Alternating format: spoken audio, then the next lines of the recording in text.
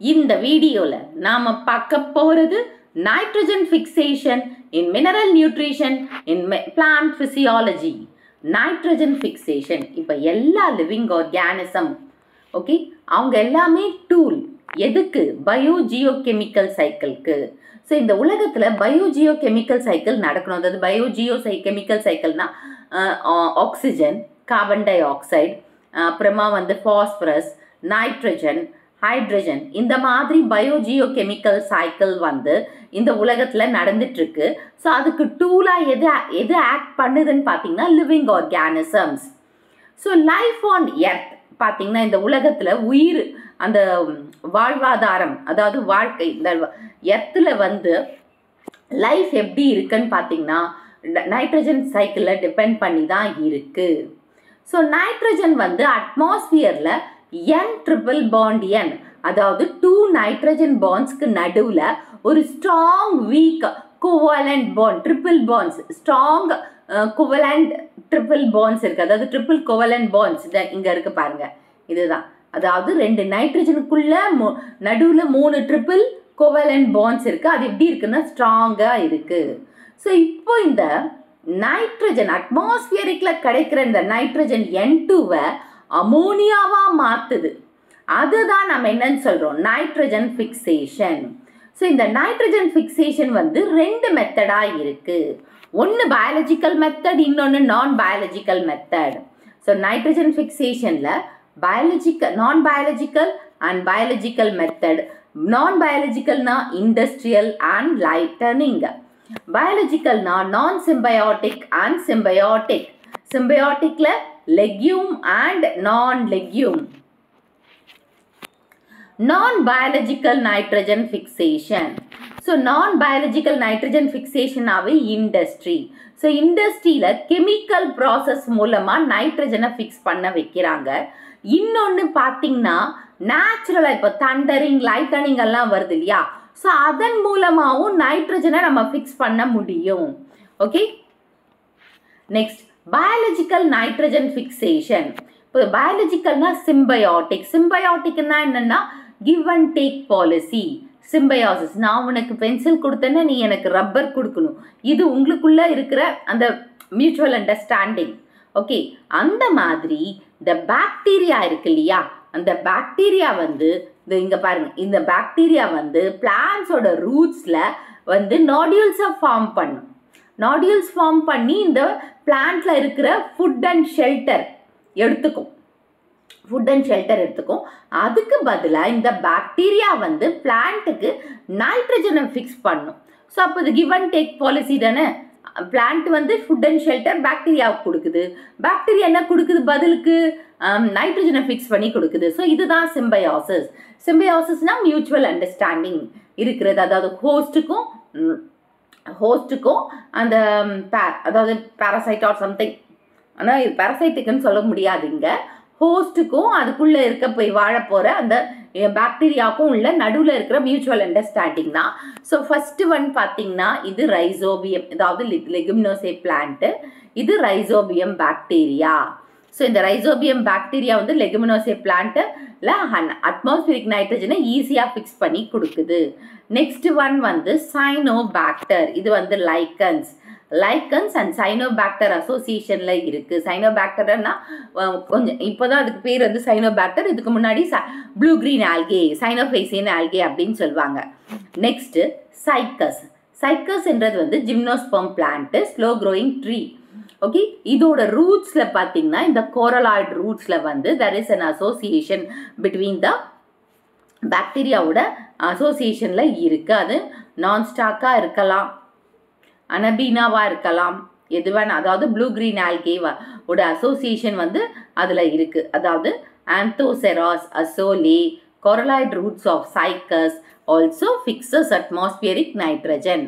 இப்போ நீங்க இந்த கோரலாய்ட் ரூட்ஸ் பார்த்தீங்க இல்லையா, இது கிளோஸ்ட்ரீடியம். இந்த கிளோஸ்ட்ரீடியம் என்றது நான் symbiotic nitrogen fixing bacteria.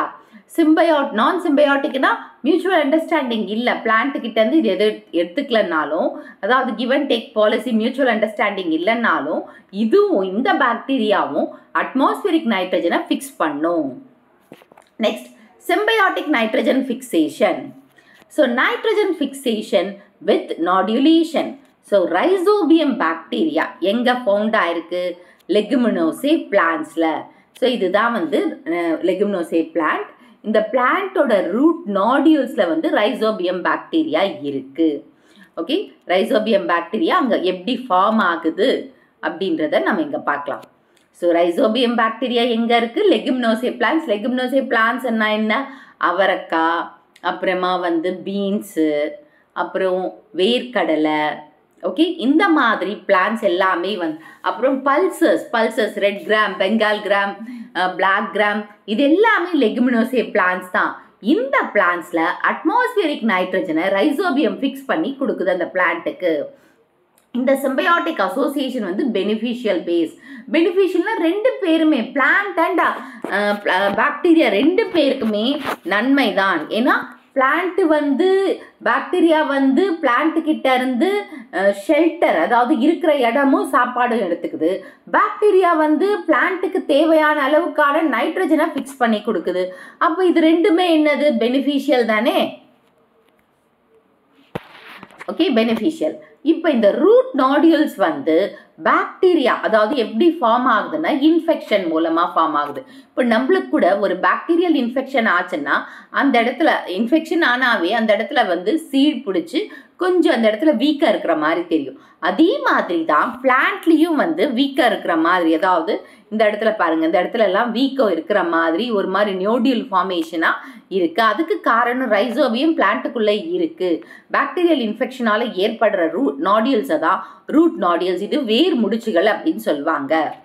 So rhizobium enter into, இப்போ ரைசோபியம் வந்து செல்லுக்குள்ளே போயாச்சு, அதாவது ஹோஸ்ட் பிளான்ட் செல்லுக்குள்ளே போயாச்சு, அங்கே போய் டிவைட் ஆகுது. ஸோ டிவைட் ஆகும்போது ஹோஸ்ட் சைட்டோபிளாசத்தையும் மெம்பரேனையும் பிரிக்குது. இப்போ இந்த மாதிரி இப்போ உள்ள வந்து இது ரைசோபியம். ஸோ இந்த ரைசோபியம் வந்து செல்லுக்குள்ளே போயிட்டு பாக்டீரியாய்டா மாறுது. அங்கே அதாவது தன்னோட இதுவை ப்ரொடியூஸ் பண்ணது, அதிகமாக பாக்டீரியா உள்ள ப்ரொடியூஸ் பண்ணுறதுனால. ஆனால் அது எதையும் டிஸ்டர்ப் பண்ணல, இந்த ஹோஸ்ட் செல்லோட பிளாஸ்மா மெம்பரை டிஸ்டர்ப் பண்ணாமல் தனக்குத்தானே தனியாக வந்து அதை சுற்றி ஒரு மெம்பரைனை ப்ரொடியூஸ் பண்ணி தனியாக இருக்கிற மாதிரி காட்டுது. ஆனால் இது எல்லாமே ஹோஸ்ட் செல்லுக்குள்ளே தான் நடக்குது. இப்போது stages of root nodule formation அது நம்ம இங்கே பார்க்கலாம். இப்போ வந்து இது பிளான்ட். இந்த பிளான்ட்டுக்கோட ரூட்டை சுற்றி வந்து ரைசோபியம் பாக்டீரியா இருக்குது. ஸோ அதை நம்ம செக்ஷன் எடுத்து பார்த்தா இந்த மாதிரி இது வந்து நார்மல் பாக்டீரியல் இன்ஃபெக்ஷன் இல்லாததுக்கு முன்னாடியும், இது பாக்டீரியல் இன்ஃபெக்ஷன் ஆன உடனே அங்கங்கே வந்து அந்த அதாவது அந்த அதிகமாக அந்த செல்லுக்குள்ள தனியாக பாக்டீரியா இருக்கிறத பார்க்கலாம். ஸோ இப்போ இந்த ரூட்டோட ஒரு ரூட் ஹேரை சுற்றி பாக்டீரியா இருக்குது. என்னென்ன பண்ணுதுன்னு பார்க்கலாம்.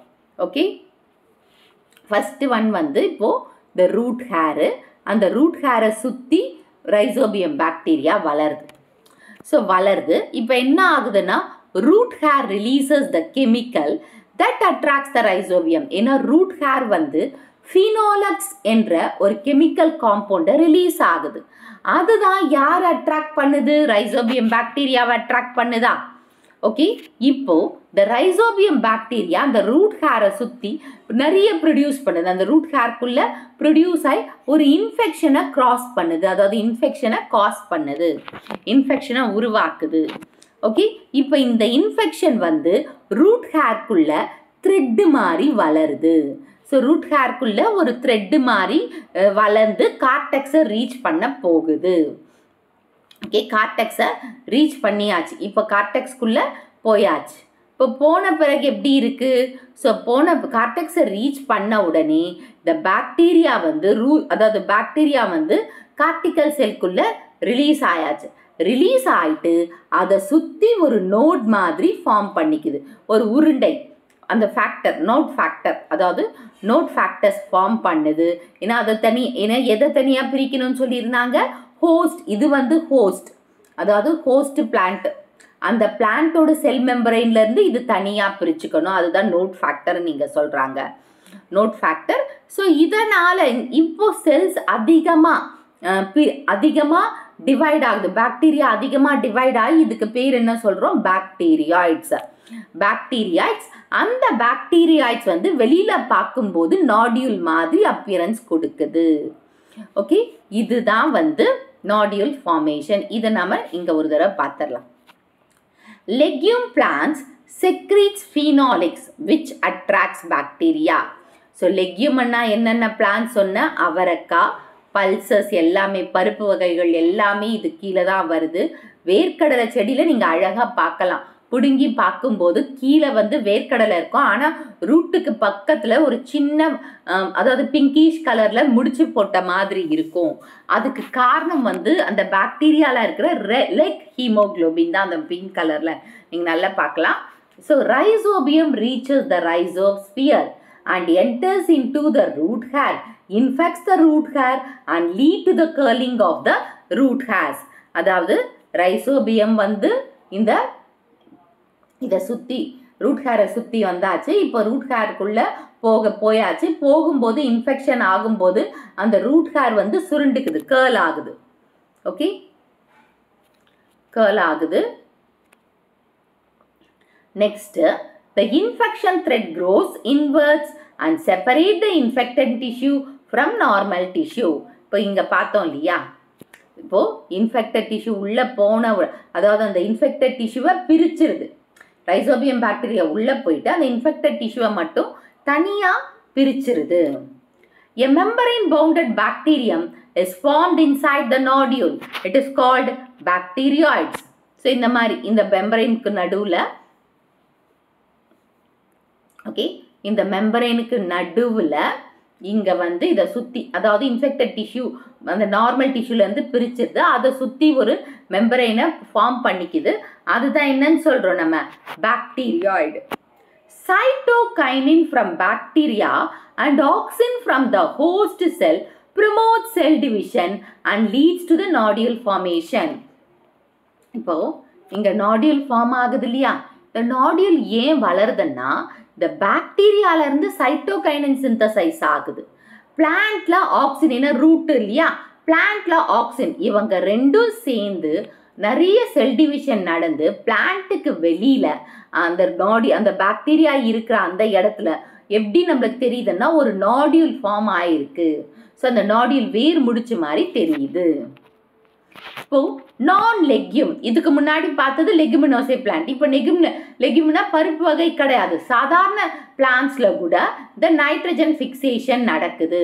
அல்னஸ், கேஷ்யூரைனா, இப்போ இதுதான் அல்னஸ். ஓகே, அல்னஸ் ஜப்பானிகா அண்ட் இது வந்து கேஷ்யூரைனா, சவுக்கு மரம். இவங்களில் வந்து நைட்ரஜனை ஃபிக்ஸ் பண்ணுது ஃப்ராங்கியா என்ற பாக்டீரியா மூலமா. ஃப்ராங்கியான்ற பாக்டீரியா மூலமா.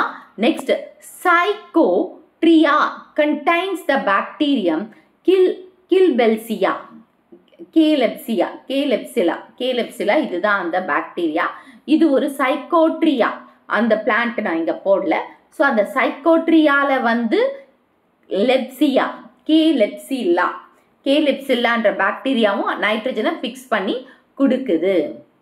Next, nitrogen fixing without நாடியூலேஷன். So இதெல்லாம் கூட நம்ம இந்த பிளான்ட்ஸ்லாம் கூட நம்ம வேற எடுத்து பார்த்தோம்னா நாடியூல் ஃபார்மேஷன் இருக்கும். கேஷ்யூரைனா, அல்னஸ், சைக்கோட்ரியால. ஏன்னா நாடியூல் ஃபார்மேஷன் இருக்கு.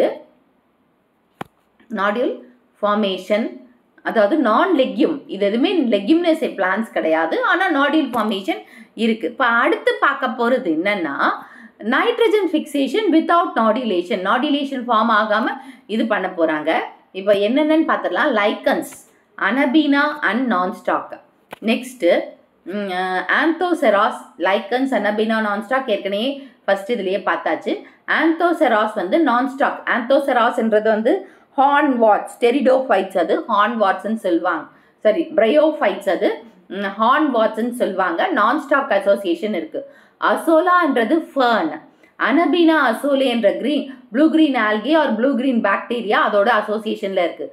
சைக்கஸ் என்றது ஒரு ஜிம்னோஸ்பெர்ம், அனபீனா அண்ட் நான்ஸ்டாக் அசோசியேஷனில் இருக்குது. இப்போ இங்கே வந்து ஆந்தோசெராஸ், ஹார்ன் வாட்ஸு அண்ட் இதோட அசோசியேஷனில் இருக்கிறது வந்து நான்ஸ்டாக், blue green algae. Blue green ஆல்கேன்னு சொல்லிக்கலாம், ப்ளூ கிரீன் பாக்டீரியாவும் சொல்லிக்கலாம்.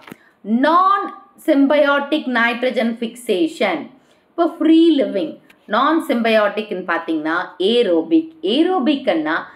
ஏரோபிக்னா என்னது? anaerobic-னா absence of oxygenல வாழக்கூடியவை.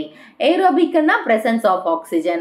அப்போ அசோபாக்டர், பெய்ஜர்னிகா and டெர்சியா இந்த மூணுமே ஏரோபிக் கண்டிஷன்ல ஆக்சிஜனை ஃபிக்ஸ் பண்ணி கொடுக்குது.